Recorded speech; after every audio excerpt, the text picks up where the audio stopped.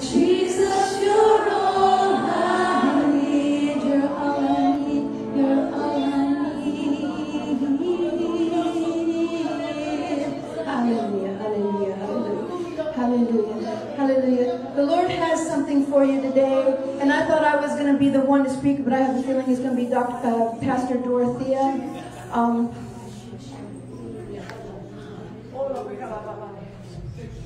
Your lips praise me, but you doubt my power. Some of you are doubting. Facebook, somebody is doubting God. God says you need to lift him up before him. One hand is fear. One hand is doubt. The power of the living God that raised Jesus Christ from the dead dwells within you. Why are you not walking in it? Oh my Lord, my God. He says he has given you power over serpents. You listen to me. I'm back there. He says serpents. There is more than one. Serpents. Some of you, oh my Jesus. Some of you are not treading on the enemy. You're not walking in faith. You're walking your own walk. Serpents will kill you. They may look cute. You listen to me. He has given you power. And do you have a serpent's tongue? Oh. Do you speak lies? Oh my God. Holy righteous God. Oh, hallelujah. I want y'all to raise your hands, would you? Anybody that wants to receive of the Lord right now, please.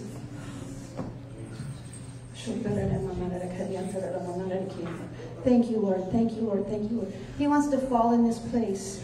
He wants to fall in this place. He wants to fall in this place. He wants to fall in this place. And he's looking for ready vessels. He's looking for open vessels. He's looking for hearts that will receive. Will you receive him today? In the name of Jesus, receive your healing. Receive the fullness of the Spirit right now in the name of Jesus. Hallelujah, Lord. Hallelujah, hallelujah, hallelujah. Hallelujah, hallelujah, hallelujah. Hallelujah, hallelujah, hallelujah. You've been looking. You've been looking, you've been looking, you've been looking. He says, you have found me. You have found me. Receive me right now. Reach out, reach out, reach out. Reach out, reach out. Your faith is greater than that mustard seed. Your faith has been great, and he's heard you. He's heard you. Receive now in the name of Jesus. Hallelujah. There is more God wants to do. He's not done yet.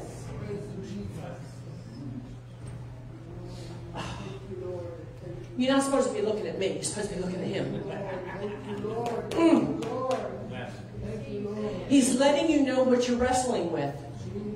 You're wrestling with something. That serpent, wherever he is, you got to step on it. Where is it? What is it? Step on him.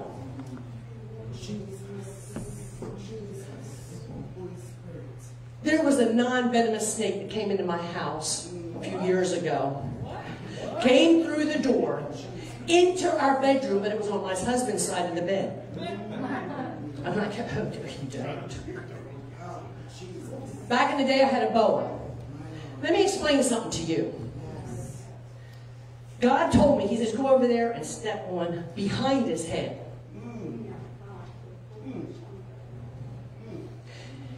If you do not know the tactics of the enemy, you listen to me well. If you do not know the tactics of the enemy, you will not know where to step on. If you go for him for his face, he's going to come at you directly. I stepped on the back of his head and I hollered to Eric. I said, bring me some paper towels. He's like, what do you need paper towels? I said, please just bring me some paper towels. I picked him up. the back of the head, and I discarded him. I didn't throw him in the yard. But Aaron's like, oh, a snake! If he cannot say that. But you see, no deadly thing shall harm you, God said. So why are you playing with that snake? He has given you power. He has given you power. Walk in that power. Run in that power for God. Don't let nothing stop you. You are more than a conqueror. Amen. Amen. Oh, we've been talking about victory. You want to claim victory? Step on his head. Because he keeps attacking you with your emotions, your body. Stop it. Tell him to stop it right now. Get on his head. Remove him. In Jesus' name. Amen. Good, Daisy.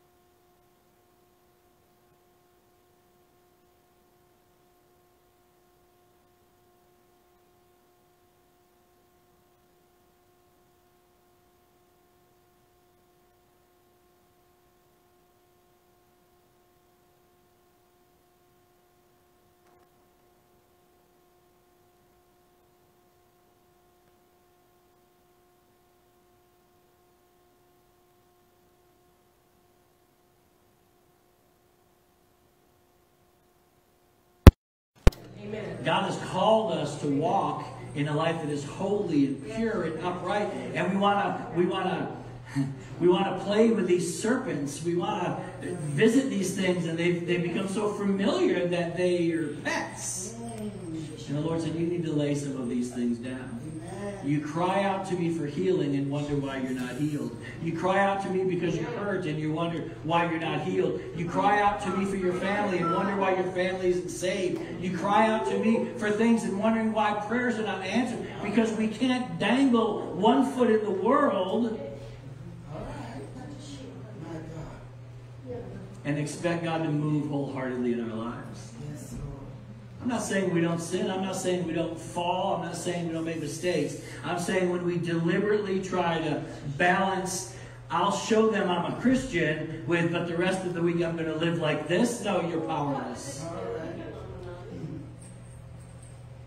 Why am I not hearing from God? What is your life like during the week? It's not a rebuke. That's an observation. When the Lord is saying to you this morning, this is an opportunity while the Spirit of the Lord is here to just say, Lord, I need to lay some things down this morning. I need to discard some things. I need to give up these little sins that at first were so innocent. And at first I may have even had a little bit of conviction about them, but now I've embraced them so much that they've become pets. Come on.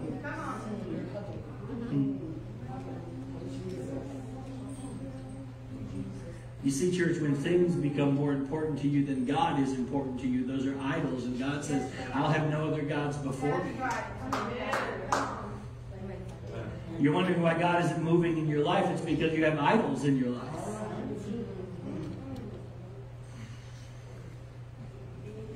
Father, help us this morning. Help us just to, yes, we're under grace. And I understand we're under grace. But your word makes it clear we're not to trample on that grace. Grace is not a reason for us to continue in our worldliness. Grace is not a reason for us to continue to dabble in sin and to embrace these pets. Give us the wisdom and the vision to recognize these things and to lay them down, that we may come to you and walk in power and authority. And the body of Christ said, amen. Amen. Give the Lord your best praise. Come on.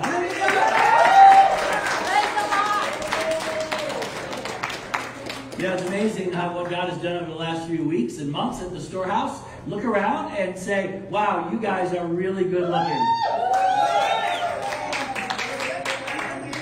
Again, for those of you watching on Facebook or our new improved website, welcome aboard. We're so glad to have you. If you haven't checked out our website yet, go to thestorehouse.church. It is really, it's amazing. It's been upgraded. It looks good. It functions well. It's idiot resistant because I can use it. So if I can use it, you can navigate it. It's pretty sweet. So check out our new website. Thank you for watching. If you're on Facebook and our website, we appreciate your faithfulness. Realize that there are still folks who aren't comfortable being out in a crowd, and I get that. Thank God that we have some live stream technology. Amen? Amen. If this had happened 30 years ago, we wouldn't know what we'd be writing letters to each other asking how you doing, you know. So we can still see each other and virtually have church together. And one thing I've learned as your pastor is that the Holy Spirit is not limited by the screen on your computer. Amen? The Holy Spirit can still show up, can still accomplish mighty things, and the body of Christ said amen. Amen. So listen, this morning I loved worship. How many of you think the worship is just getting better and betterer? I think it's just getting better every week, man. And the Spirit of God is showing up, and I love that. And everything that Pastor Leanne had teed up this morning really kind of dovetails right into our message today. So are you ready to get into the Word? Say amen. Amen. Father, we thank you this morning for your Word in our lives. We thank you that you have given us the Word of God, so that we can be corrected and rebuked, and so that we can be instructed and matured, and we can grow in grace and maturity, and that we can impact and instruct other people's lives as your disciples. Call us forth and enable us to disciple others in Jesus' name. And the body of Christ said amen. Amen. Hey, so we're in the book of Acts. We're in our study called Activated. We're going to tee up a new chapter today in Acts chapter 12. But before we get there, I want you to think about this. Think about the marvelous conversion. We've been in Acts a little while now, a week or two. We're on week 22 for those of you who are counting. So we've been in Acts a little while. And think of the miraculous conversions we've seen. We saw 3,000 people come to the Lord on the day of Pentecost. That's amazing. And what's even more amazing is the Bible says that, and God added to the church daily. So they started with 3,000 people, and God added daily. Then we saw the conversion of the Samaritans as the gospel spread out there. Then we saw the conversion, the powerful conversion of Saul of Tarsus, who was a Pharisee. And God literally knocked him off his high horse to get his attention. God will do that to you. God will take you off your pride and knock you down. Come on. Then we saw, not many amens on that. Then we saw the conversion of Cornelius, the Gentile, and his immediate family and his entire household, which was all of his servants, his soldiers. We'll talk about a man of influence. See, because when God really gets a hold of you, it's a powerful testimony, and your lives now start impacting other people's lives. Amen? That's how this is supposed to work. You do understand that, right? You do understand that we receive salvation to give away salvation. We receive God's goodness to give away God's goodness. We receive God's grace to give away God's grace. It's not buckets, it's bridges. Remember? We're here to build bridges to other people and to show them the compassion and the love and the grace that God has shown us. Then we saw this explosion last week in the church at Antioch. The first multiracial, multicultural church in existence. Thousands of people get saved at Antioch. Gentiles, Romans, Greeks, Orientals, and Jews. It's this melting pot of culture. And it's the first mega church and the first multicultural church. And on our Thursday night Bible study, I remember saying this: I'm imagining what life is like as the leaders at Antioch. And I've got to imagine that most of their leadership meeting sounded something like this. I'm not sure we're supposed to do it that way. They had no instruction book. There was nothing out there for them to follow. They're just literally making this up as they go along under, thank God, the anointing of the Holy Spirit. I'll bet you that church didn't look much like the church today. I'll bet you that church relied a whole lot more on the Spirit of God for direction and guidance than on Google and YouTube. Amen? So we see this remarkable conversions all the way through the first 11 chapters. And it's exciting. And what I want you to realize is this. This didn't happen in a month. We're now out about 12 to 14 years when we get to Acts chapter 12. So this is taking place over some time. And what we also have a hard time comprehending is just how far and wide the gospel is spread and how big the church has become in about a dozen years.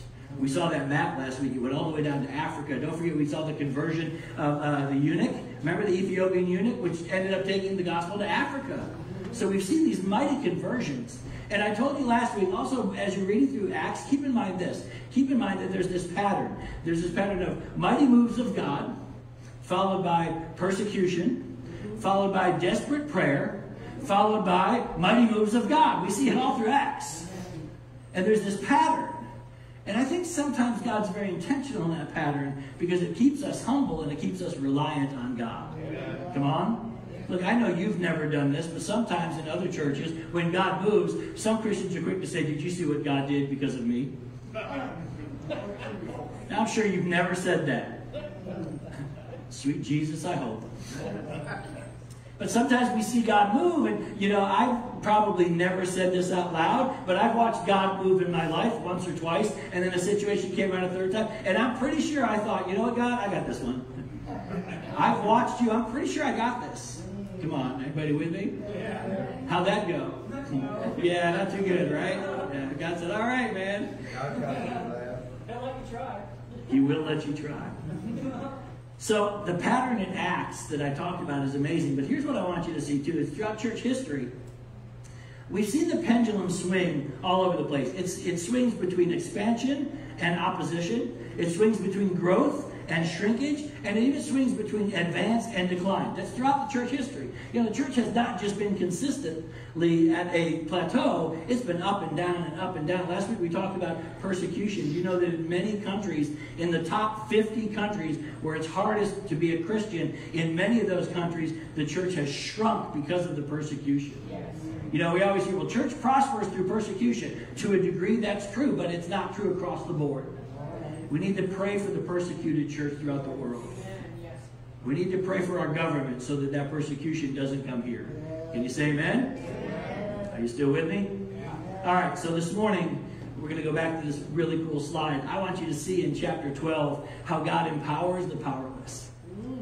And this just dovetails so great with what Pastor Leanne and the worship team brought together this morning. You know what? I can't do much on my own, but I can do everything through Christ. So let's go to Acts chapter 12, verse 1.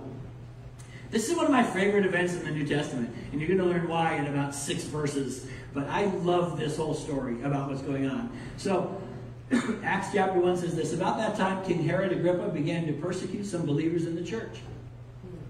He had the apostle James, who was John's brother. Now, anybody remember the story of James and John? They were 2 of the apostles that got into a fight over who was going to be greatest in the kingdom of God. Remember that? Hey, Lord, when we get to heaven, which one of us is going to be sitting by you? That is so not what serving the Lord is all about. You realize that, right? They were arguing over which one of us, and I think their mother had something to do with that. The Bible says that the mother stepped in. One version says the mother stepped in and said, hey, my 2 boys over here, you got a special place? That's such a mom. Isn't it?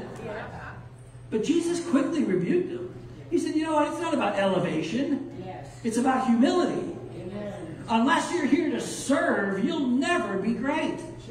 Come on. We're going to talk a lot about humility this morning.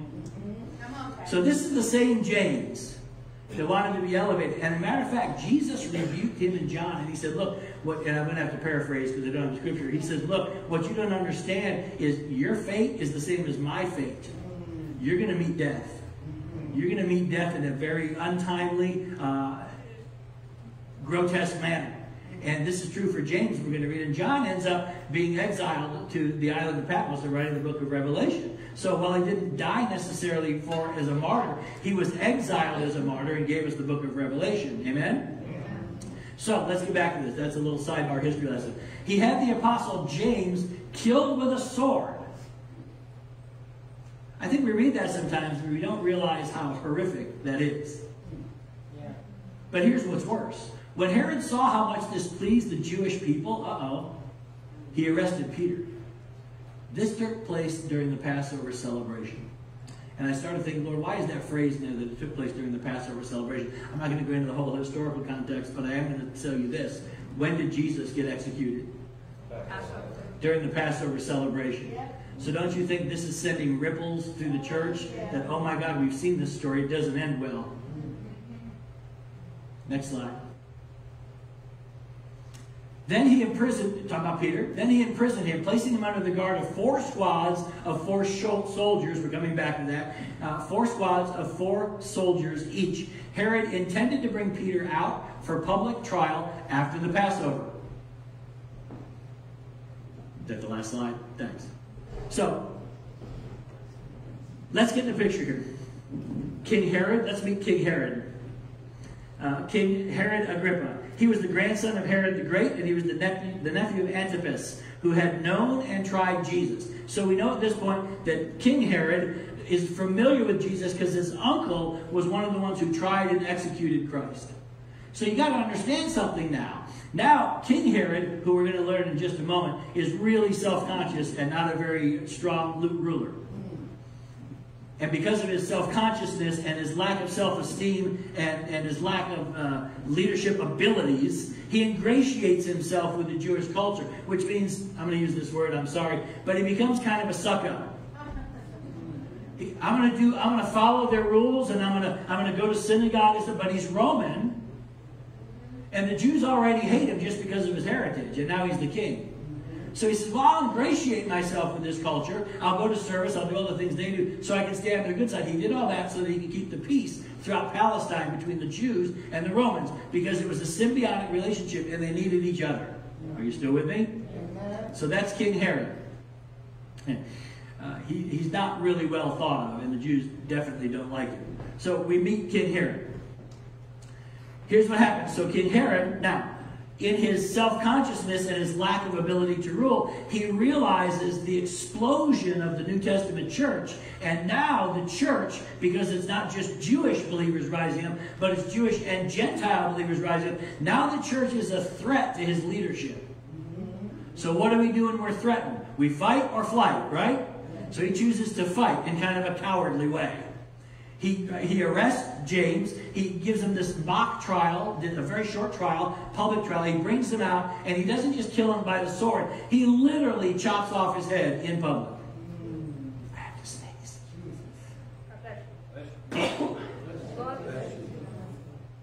There might be more. So he doesn't just execute him. He chops his head off in public. And sadly, when he sees that this impresses the Jews, which ingratiates himself even more with the Jewish people, he goes out and he nabs Peter. And he throws Peter not in jail, he throws Peter in prison. And we're going to talk about that just a little bit more in a minute. So Peter's in prison. And it's safe to say, and I'll prove this out later, that Peter is about to suffer the same fate as James. Peter's going to have this very short mock trial, and he will be publicly executed. I would say that's a pretty lousy situation. You know what I want you to notice here, though? I want you to notice one thing that King Herod did very effectively. He went after the leaders of the church in Jerusalem. Yeah. Can I say to you this morning, pray for your leaders. Yes. Pray for pastors. Yes. Well, Pastor, your job is so easy. All you do is talk for too long on Sunday morning. Reach. I looked up some statistics about pastors. Would you like to know about pastors? Maybe. If nothing else, I'll tell you how to pray, brother. You ready? So I looked up some quick statistics. These, by the way, I found 2 pages of statistics. I'm not giving you those, and I'm not boring you with the numbers, but here's the highlights.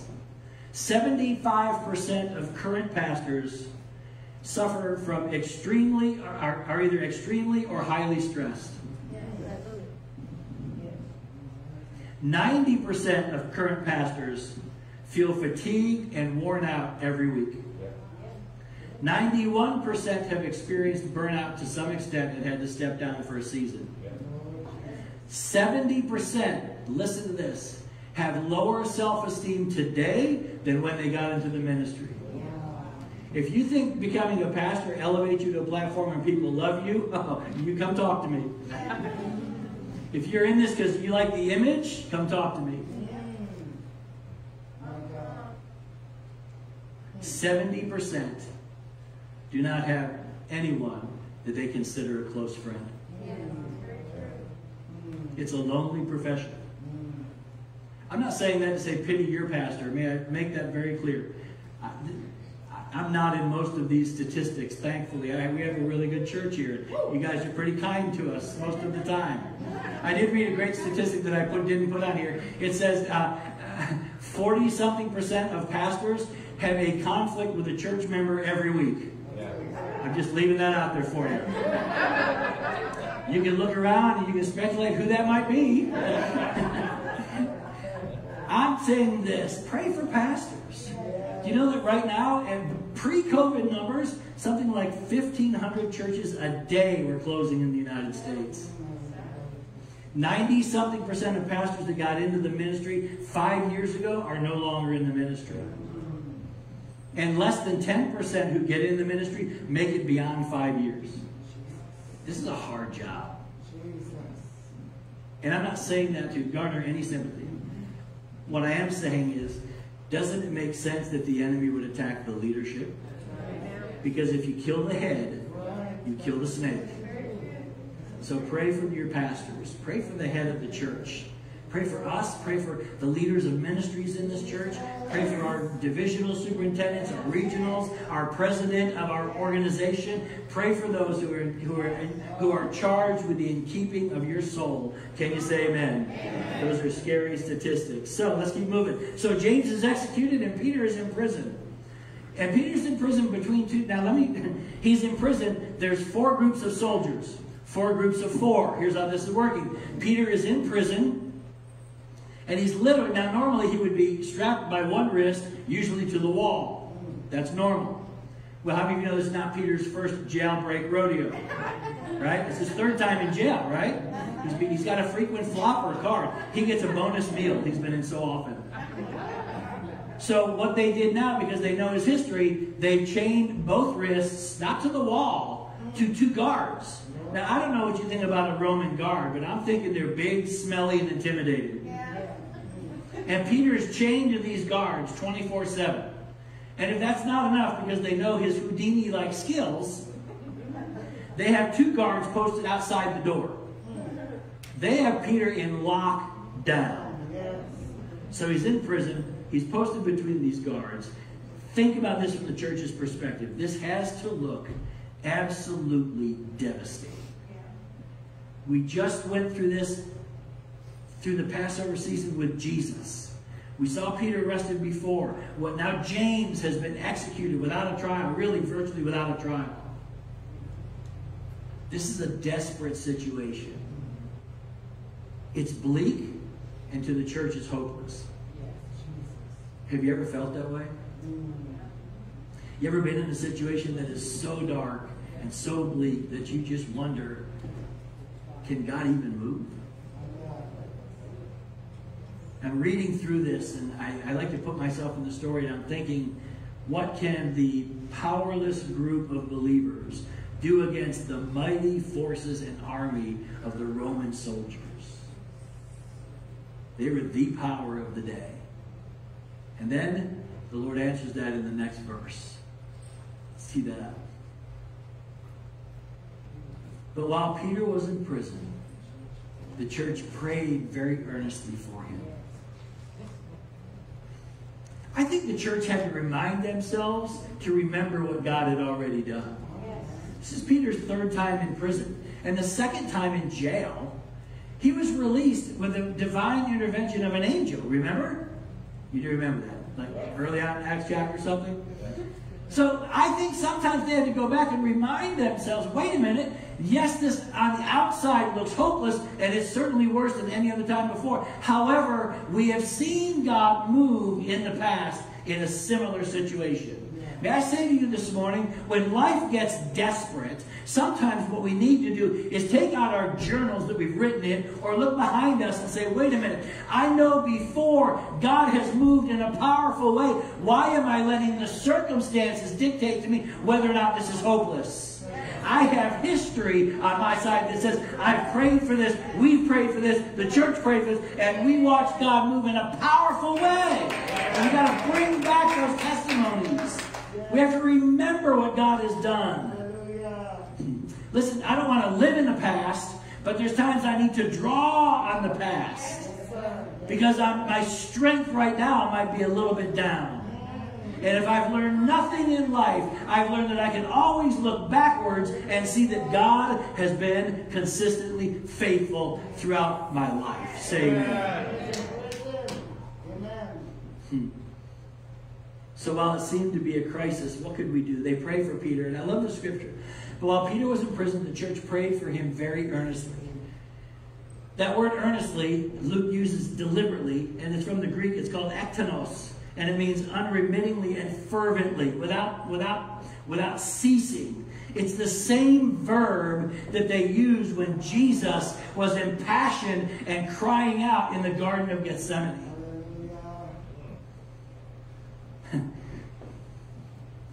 Desperate times should bring desperate prayers. Amen? You know, you throw a barbecue at the church and everybody shows up. Through a men's meeting, we have 14 guys. We had the best men's meeting yesterday ever. If you've ever been coming to our men's meetings, little side advertisement here for the guardsmen. We meet the first and third Saturday of every month. We have breakfast. Yesterday we had marvelous, it was so marvelous I forgot. Sausage, biscuits, that's it. Thanks. Biscuits and sausage gravy. Yes, thank you. See, it was so creamy and so milky and so good, my brain is still not functioning. I'm still sleepy. It was so good. Sausage and gravy biscuits. So, look, we do that every time we meet, man. Waffles, pancake. But the point is, our men's group is amazing.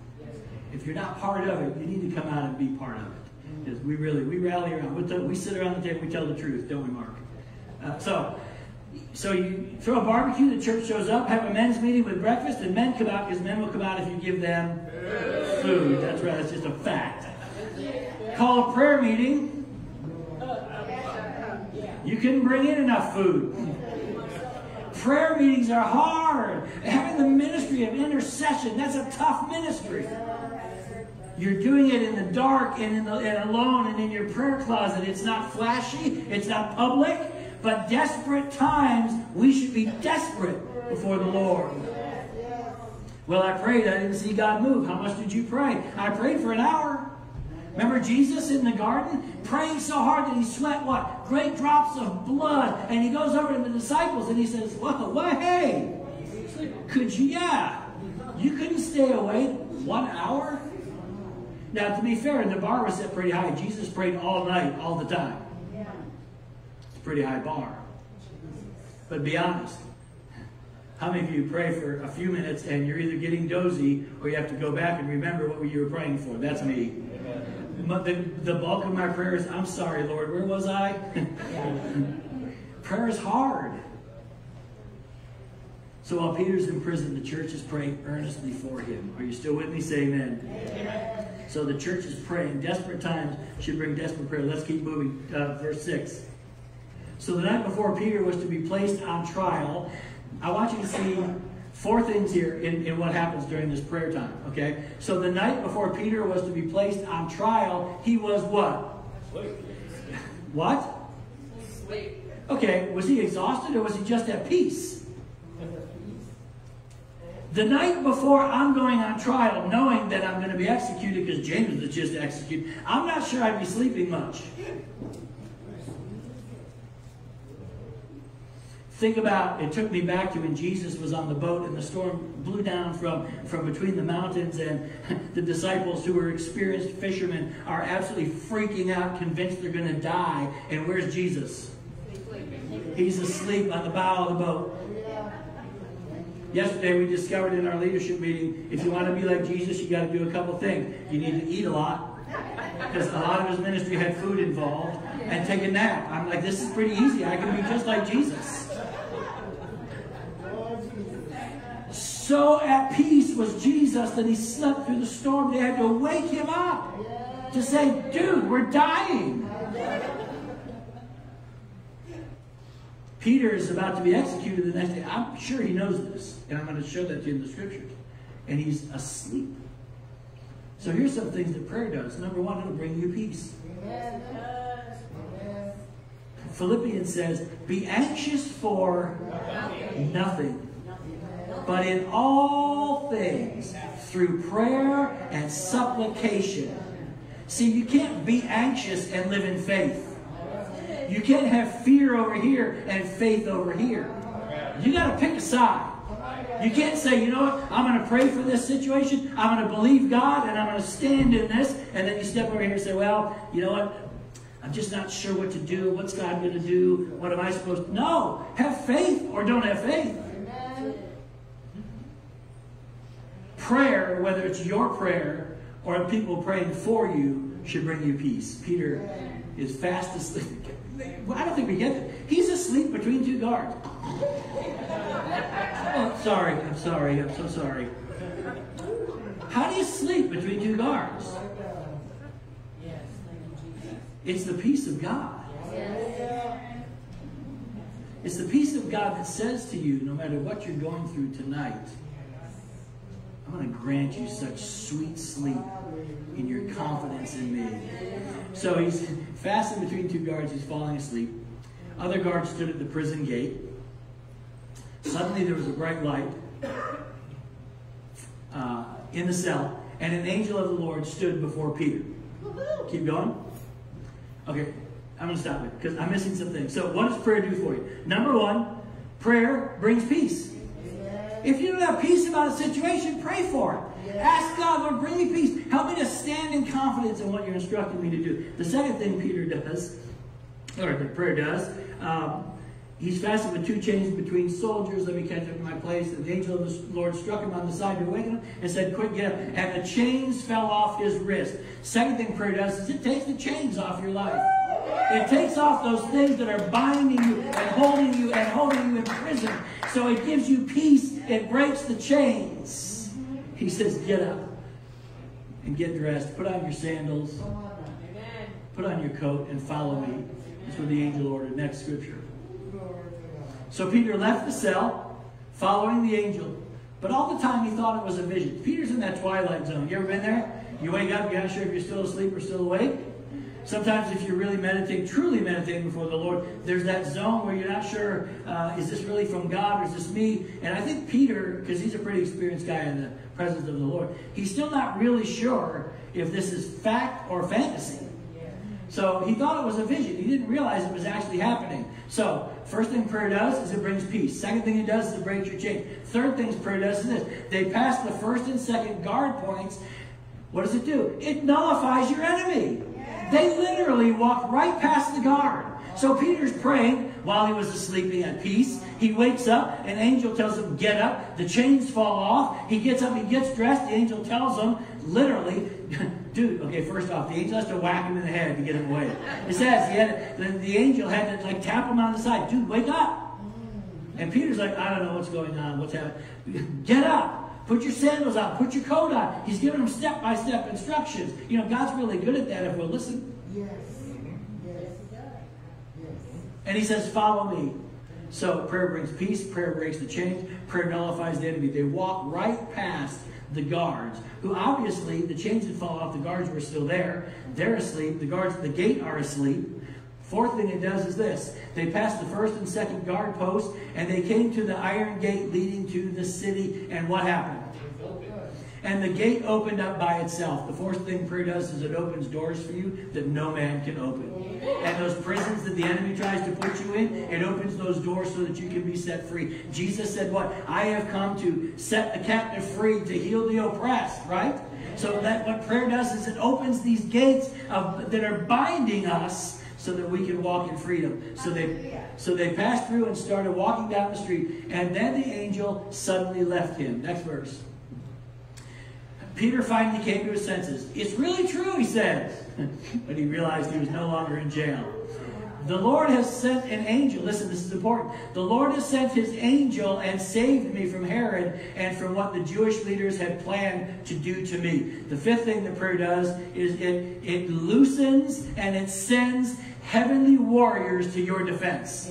He says, the Lord has sent angels to deliver me from what man wanted to do to me. So listen, when you pray, it brings peace, it breaks chains, it opens doors, and it unleashes heavenly forces on your behalf. If we truly understood that, we would never stop praying. Amen. Come on. Amen. I'm going to show you even the disciples may not have truly understood that. Let's keep moving. Are you with me? Say amen. Amen. Surprisingly, as I said, Peter isn't really sure what's going on. And that prompted me to ask a question to myself. Do you think it's sometimes possible that we miss God's move that's right in front of us because we're spiritually asleep? Yes. I think it's a possibility.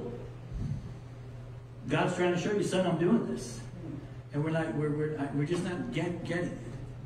Sometimes our prayer needs to be, Lord, open my eyes so that I see things like you see things. Give me the vision that you have so I see things like you do. I want to see that you're moving, and I never want to be spiritually asleep. Let's keep moving, because now we're at my favorite part of this event. So when Peter realized this, he went to the home of Mary, the mother of John Mark, where many were gathered for what? Prayer. Listen, when something goes on, the church needs to gather for prayer. Are you with me? We need to be, and our women's group is amazing at doing that. They send out this all-points bulletin to every woman on the planet. Pray for this, pray for this, pray for this. And I'm pretty sure every woman on earth is praying for something at some point. They're really good at that. So there were all the people that gathered. He knocked at the door at the gate. So let me explain this. The house is over here. There's an outer courtyard. There's a gate on the outer courtyard. So he can't get into the door of the house. So he's knocking on the gate at the outer courtyard. Are you with me? It's my favorite part of the story here. So he knocked at the door in the gate. And a servant girl named Rhoda, now it's interesting that they call her by name. She was obviously integral in the story, or they just would have said the servant girl showed up. So Rhoda shows up to open the gate. And when she recognizes Peter's voice, so I can imagine, I'm coming on, it's me, Peter. She's so excited that she forgets to let him in. She said, wait, we're praying for you. Let me go tell the disciples. You're not going to believe this. Peter's at the door. Wait a minute. He's at the door. And they say to her, next slide. They say, what you talking about, Willis? They said, you're out of your mind. I love this part. So Peter's knocking. Open up, it's Peter. It's me. Now they know he's in prison. But here's the irony. What are they praying for? They're praying for him to get out of prison. So he shows up at the door, and it's almost like they're saying, hey, don't interrupt us. We're praying for you. She runs in. She's so excited. Now, look, I would hope if my wife were at the gate, she would open the door and say, honey, you're home. It's a miracle. She does that every time I come home from church.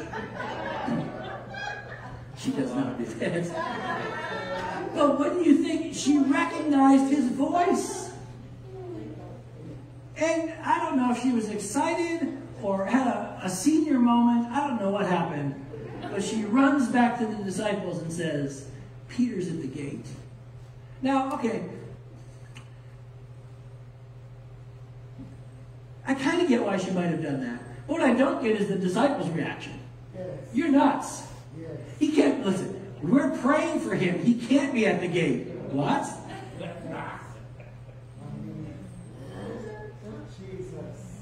It must be his angel. So meanwhile, Peter continues knocking. Seriously, it's me. No, open, I have ID. When they finally opened the door, I don't know how much time passed, but I just think this is an amazing story. And it could be, honestly, that they're so focused on prayer that they're not focused on the answer to prayer. Come on? Sometimes God's going to move while we're praying. And I'm going to give you this point at the end, but a spoiler it. We need to pray expecting, not hoping. Now you say, well, Pastor, the Bible says that faith is the evidence of things hoped for. Yes, it is. But there's an expectation to our prayers.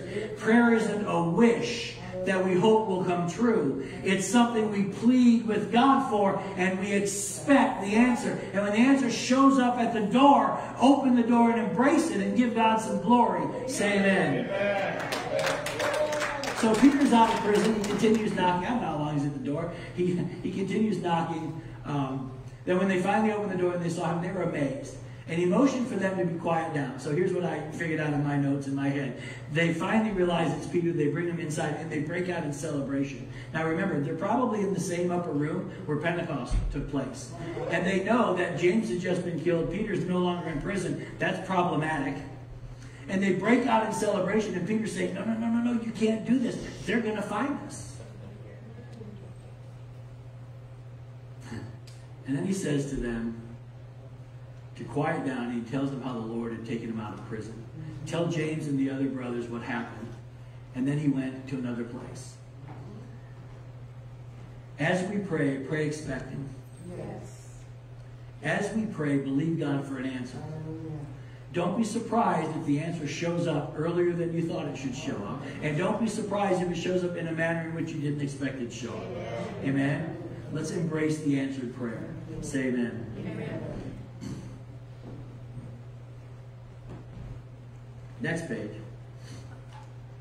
So my question in this passage to myself and to you is this. Does answered prayer sometimes surprise you? And maybe it's because we're not really expecting the answer. I have prayed for things in my life and then gotten up and walked away and thought, okay, I did my duty, I prayed. Come on, have you ever done that? Yeah. I think we need to pray expecting. We need to pray expecting God to move. Prayer delivered Peter from prison. So let's shift gears here. We're going to end with this passage right here. So at dawn there was a great commotion among the soldiers about what had happened. So why is there a great commotion? Because they woke up, and guess who wasn't there? Peter, their prisoner.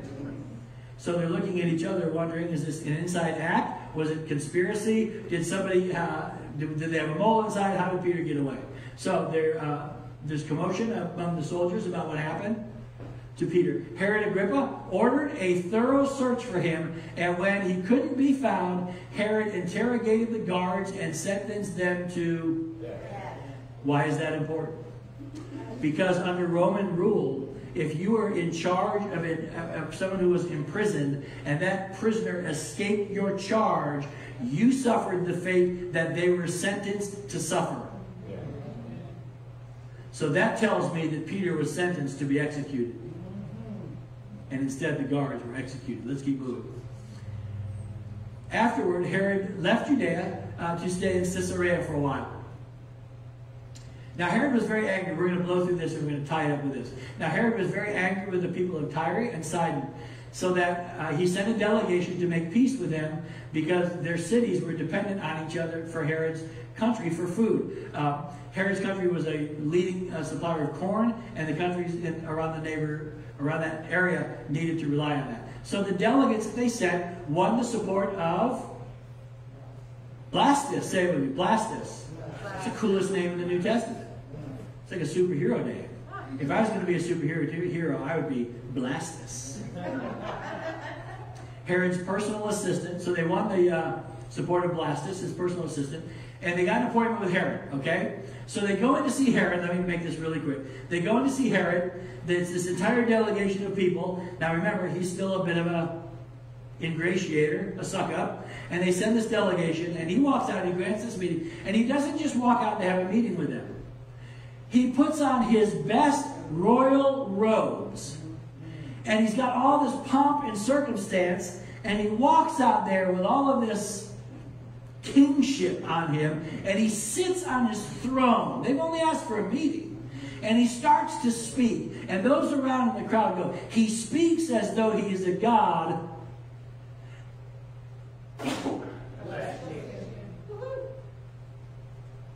Not a man.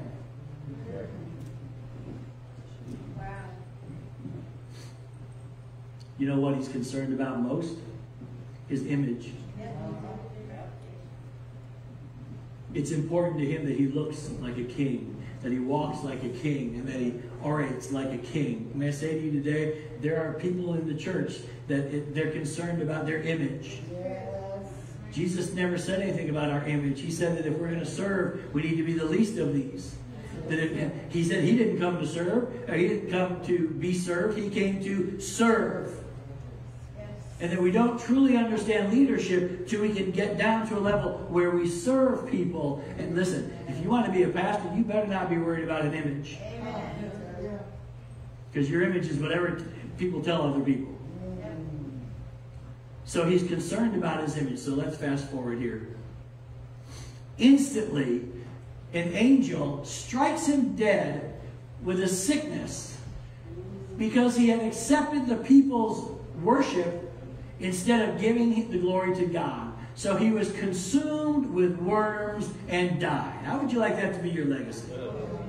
Remember Pastor Eric? He was so cool till those worms ate him to death.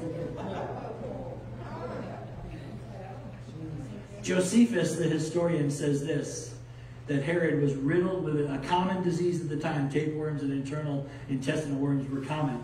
He was riddled with a disease so bad that the pain literally rose up within him. He doubled over in agony. He was carried to his palace. He never came to, and he died 5 days later. Why did that happen?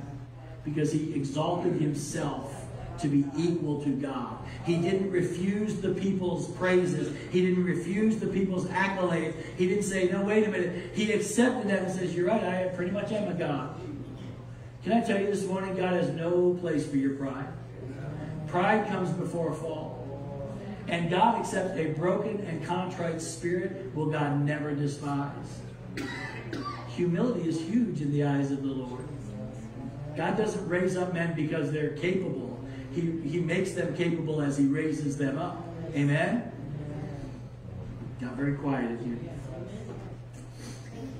I love how Luke ends this. He says this in verse 24. Meanwhile, all of this happens, and Luke brings us back to, meanwhile, the word of God continued to spread, and there were many new believers. You can't close a chapter better. So check out this observation. The chapter opens with James dead, Peter in prison, and Herod triumphing.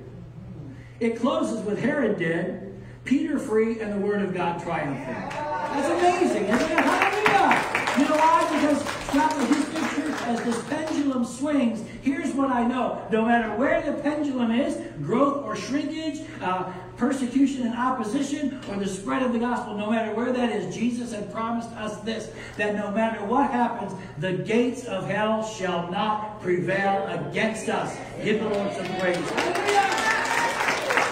All right, so let me give you some applications to take home. You ready? Say, I'm ready. Ready. First application, pray for your pastors and your leaders. We are, there's a military term for us, we are high-value targets. Yes. Pray for us. That's all I'm going to say. Next. I love what Luke shows us about the destructive power of the enemy and the saving power of God. Remember that picture we saw at the beginning? We need to know that God empowers the powerless. And while the power of the enemy may seem to be destructive, tearing things up all around us, remember that we have the saving power of God in our lives. And we need to pull on that power and utilize that power. Next up. When things look bleak and hopeless, remember what God has done for you in the past. Sometimes you got to look backwards to look forward.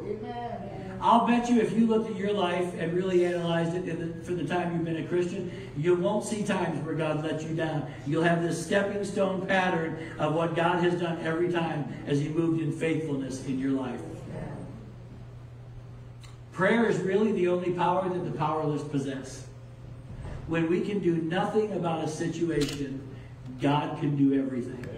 My favorite verse in this whole thing is, while it looked really bleak, it goes on to say, but the church prayed fervently for Peter.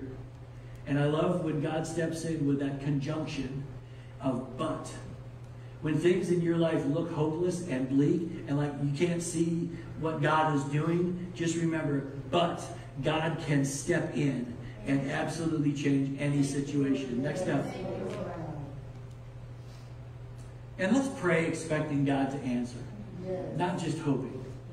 If you can take home anything today, I hope you take home this. Prayer is not a wish. It's a powerful spiritual force that unleashes heavenly hosts on your behalf. And if we truly understood the effectiveness of prayer, we would pray much more frequently. Can you say amen? I think there's one more. God has the power, I love this, to overthrow hostile human plans and establish his plan in their place. So when you're looking around and the world is kind of collapsing on you or your family, remember, I love what we sang this morning. You took what the enemy meant for evil and you did what? And you turned it for good. That's what we need to remember today. Give the Lord some praise. All right, we're going to close with this. I have pardon me, one really important announcement, and then we're going to take up our offering as we get ready to leave this morning and dismiss the church into the fellowship hall. So, I have a slide that I want to show. We don't do a lot of fundraising in this church. My wife and I have been here 5 years. We have not done a whole lot of money asking. We don't do that. Our church is just amazingly faithful. You saw in the membership meeting we had that God has been tremendously faithful to this church. Yes. And I believe it's because we support many ministries and we know what God's priorities are and we follow those priorities. However, I do want to set a goal for this year. We're going to do a building improvement project.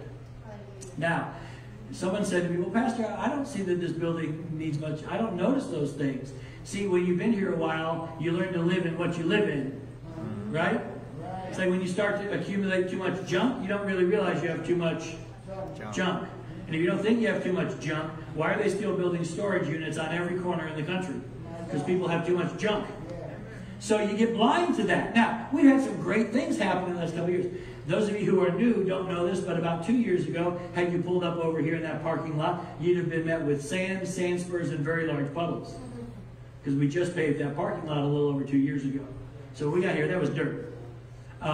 The inside of the facilities look beautiful, thanks to set-apart remodeling. We've painted, we've made some changes, bathrooms, foyer, everything looks great. Fellowship hall's in pretty good shape. The outside of the building, seriously, church, I'm just going to say this, it needs a facelift. It's tired and saggy. The fascia is coming off the roof line. The color is old and worn out. It's mostly coming off of the fellowship hall in large pieces, look like it's sunburned and peeling. Yellow windows are absolutely hideous. These are yellow plastic shower doors. Seriously, if you don't believe me, go knock on them. You could be like Peter. So what do we need to do? Well, we need to do some building improvement. I believe it's our responsibility to take care of God's house. That's right, amen. And I want to say this as your pastor. I think first impressions are critically important. And if I drove up to this church with a family of 4, I'm not sure what my first impression would be. Just going to put that out there. So I'm asking us as a group to raise $20,000. We will paint the outside of the sanctuary, the fellowship hall, and the office suites behind us. All will be painted on the outside. We are replacing these windows with nice opaque.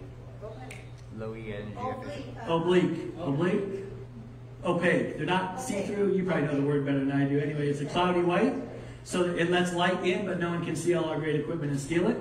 And they'll be insulated, so our power bill, I guarantee you, will drop by 30%, because these have no insulation. We need windows, we need paint, we need new blinds. We have other things to go even beyond that we want to do. So I'm asking you to consider giving to our building improvement fund. That money will be used just for building improvements. So you can do that in a couple of ways. You can do that on a regular basis. I'm not going to take pledges. You can do that on a regular basis. You can mark your envelope building fund, and we'll move that there. You can do it on tithing, mark building fund, and that portion will go to building.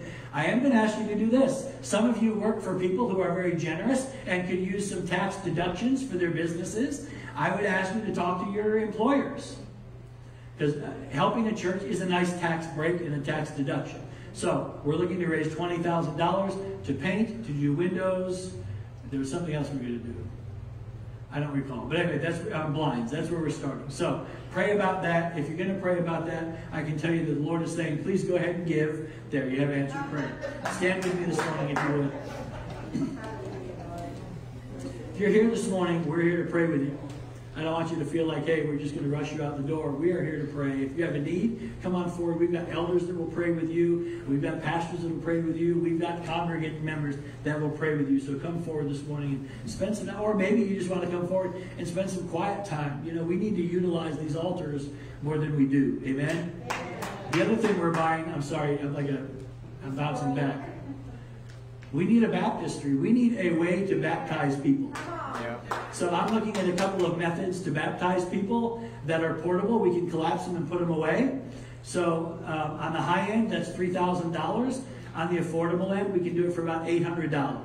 So we're looking at getting a portable baptism in here because we need to start baptizing people on a regular basis. So that's going to be very exciting. So part of our building improvement is to have access to a baptism. I would love to see baptisms every month. That would be my goal. That's crazy. Amen. So if you're watching online, please go to our website and hit the giving tab at thestorehouse.church. You can give electronically using our Tithely app. If you're here live in person, our offering basket is in the back. You can use Tithely as well. In about 2 weeks, we're going to introduce you to our new phone app. It's not quite ready yet, but it's really, really close. And you guys are going to think this is super, super cool because it is. And I'm excited about it. Father, we love you this morning. I thank you for your goodness. Thank you for the presence of God in our facilities and our building and in your people today. Lord, dismiss us, Father, so that we can see the opportunities before us. We can earnestly pray and we can expect and watch God's hand move in every situation. In Jesus' name, everybody said, amen. Hey, join us in the fellowship hall. Don't run away. Go hang out with us for a little while.